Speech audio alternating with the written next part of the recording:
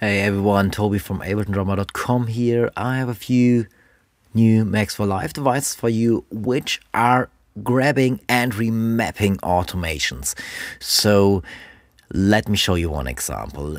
Maybe you're playing live and you have a reverb for different song sections or for different songs even, and you want sometimes in a live situation you want to say, well, actually this room needs a little bit more of this special reverb or this particular effect, and you might want to change the dry and wet, but not in every song, and you don't want to break the automation. You just want to add a little bit or maybe decrease the reverb a little bit. So for example, we have a reverb effect here, and the dry and wet is set, automations are set to 30%, 60% and 85%.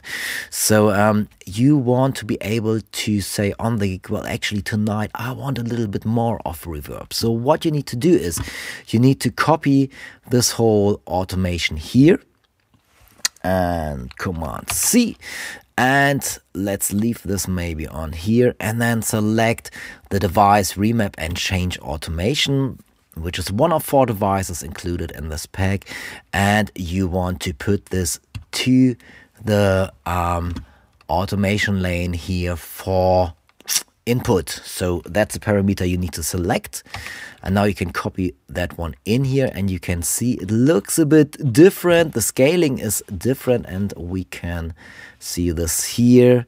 Yeah, so it's the same movements but in a much bigger scaling here already. So what we want to do now is we want to change and remap the reverb button here. So we're gonna take select the map button and select the dry and wet button here, and this will automatically override the written automation in here if we play this. So you can see this is now deactivated. So actually, to make things nicer, we could delete the whole reverb, dry and wet reverb stuff here, because it's now controlled by the automation in parameter here. Let's select this so we can see this. So this copied automation in this track is now controlling the dry and wet. So we can see that here, if we're in different parts of the set, 30%, now it's 60%. If we go back to this part here, we are on 85%. Yeah, okay, so we can now add a little bit here, and it's all the scaling is in MIDI. So the scaling is from 0 to 127, so 128 steps. So that's why the numbers are a little bit different here now. And let's say we want to push this by 10 values. So now the 30% now are pushed to 38%, and back here, oops, I didn't want to add this new automation in here. The different scaling here is being pushed a bit up as well, and in the back you can see it's even pushed up further here. So it's a rescaling of your automation. You need to copy the original automation to the automation in parameter of this device, and then you are able live to set different pushing the automation for a few values or decreasing them as well. So obviously sometimes you could get into some sort of limitation here where you said like, well, actually I don't want this value to go over a certain I don't want this parameter to go over a certain value. So you could set a limit here for the minimum and for the maximum out. Okay, so let's have a look on the next device, which is the Remap Automations via Curve. So the scaling works a little bit different here in a much nicer visual way.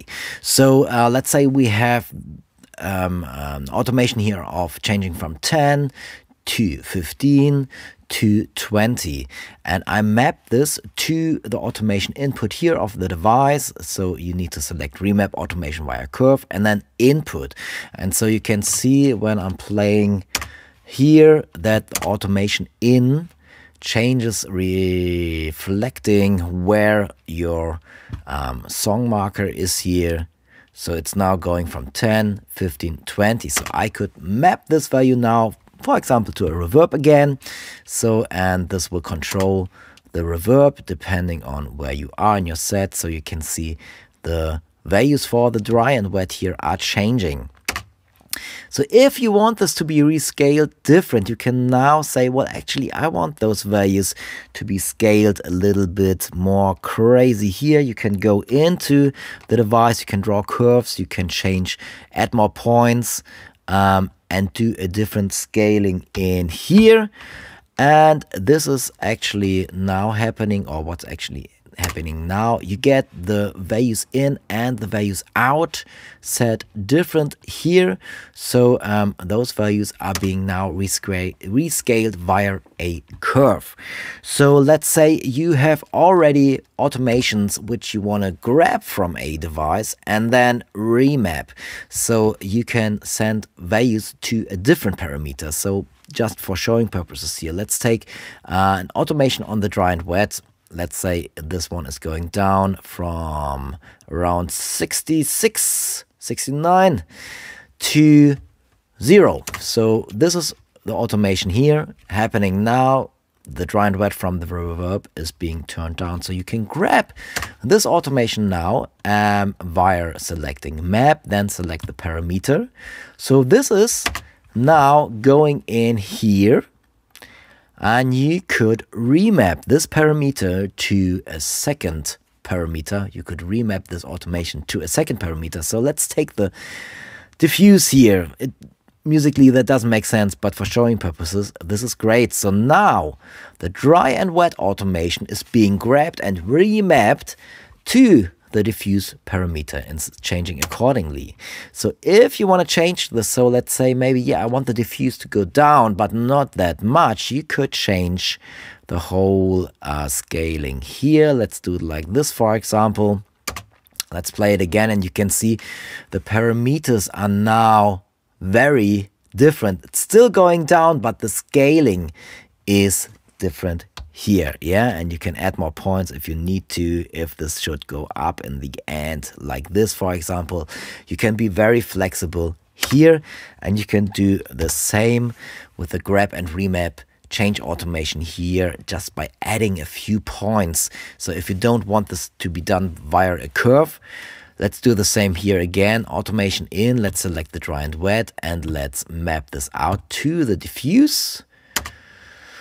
And now it's the same values, but you might want to push this a little, or you want to decrease this a little, you know. So it's now following the same curve, or this, it's a logarithmical curve now. It's actually not a curve, it's just a straight scaling. So you can grab and remap those parameters easily here if you need to just want to maybe quickly in production here, like maybe let's have this dry and wet going up on a few more parameters. You could just quickly grab and remap this information here just to check out, and then if you like it, leave it in or just get rid of it. One way of changing automation, obviously you could copy the automation here as well, but with the whole scaling, with the whole curve, you get much better control, especially if you want to change stuff live here, for example.